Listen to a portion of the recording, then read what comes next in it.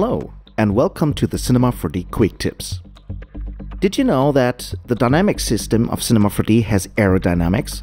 So if you want to have floating paper, you need to make some changes to the dynamics tag. Okay, let's start from scratch. I've got a floor object, I give it a collider body tag, of course, because we don't want it to have gravity. And I have this simple plane here, and I give this a soft body tag.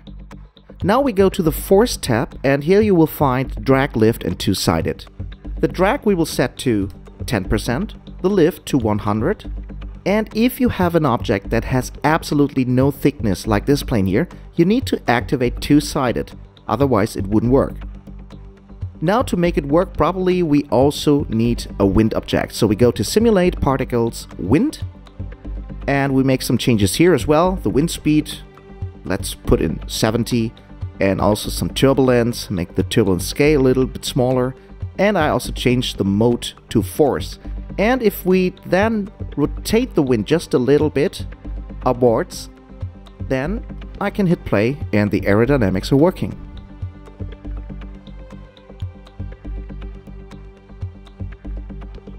Thanks for watching. If you like our channel, please like, comment, and subscribe.